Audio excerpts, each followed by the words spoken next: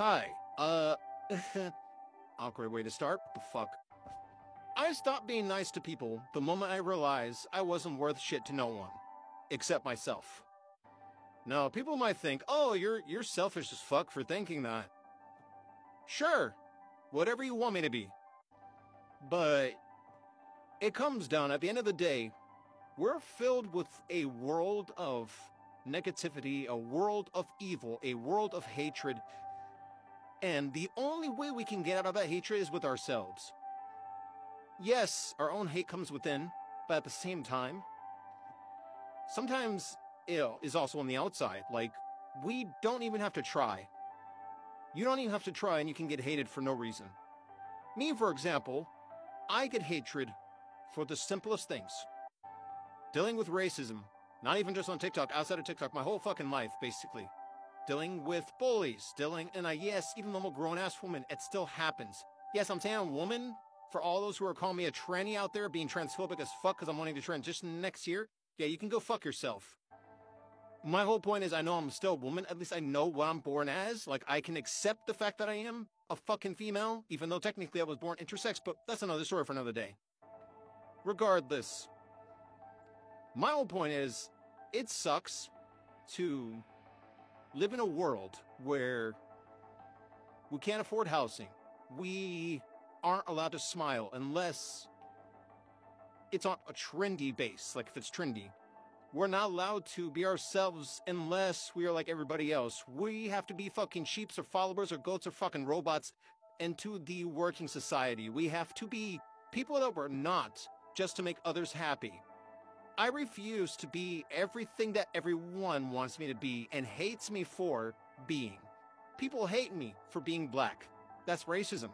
People hate me for being a woman. That's sexism. People hate me for being tall. What the fuck is wrong with you? Just like how all little boys and little fucking men talk about, oh, we can't control height. Oh, women always worry about height and shit. We can't control our height. Bitch, I can't control my height either. Leave me the fuck alone. Like, I don't want to be bothered by you. I like women anyways more than men. Yes, I'm pansexual, but that's not even the fucking part of the story. That's not the point. Like, I like people in general. As long as you can fucking respect me and see me as a human being, not as a fucking tool to your little chessboard, then we're good. If you're not on my fucking list of good people, fuck off. Like, if you're gonna be treating me like if I'm a fucking piece of metal thrown onto a dartboard, get out of my life. It's simple. It's that fucking simple. It's tiring. It's tiring. I'm so tired on trying to live in a world within a stupid country, by the way. Yes, America is stupid. All y'all little blue lives matter, all lives matter, and bullshit of constant, oh, America. Like, motherfucker, like, I don't care. Caca your ass somewhere else. Get your fucking big ass head out the way. I would like to get to my goals and my dreams in my life. I would like to live as a human being freely. In a country that's not even free. It's never been free in the first place. This country's not free. It's not fucking free, bro. Whoever believes that this shit is free, you are so brainwashed. I don't care if my hair looks crazy. I don't care. People will call you crazy for being you. People will call you crazy for being, like, to yourself, being quiet. People will call you crazy for just existing. Everyone normalizes the weird, disturbing shit these days instead of actually being normal. And normal becomes, literally, it's detrimental. It's literally a myth at this point because nothing's normal. People that say, oh, why aren't you normal? Why are you so weird? Why are you an NPC? Bitch, if I wanted to be normal, guess what? I wouldn't be alive. I was never meant to be a normal person. I was never meant to be like everybody else.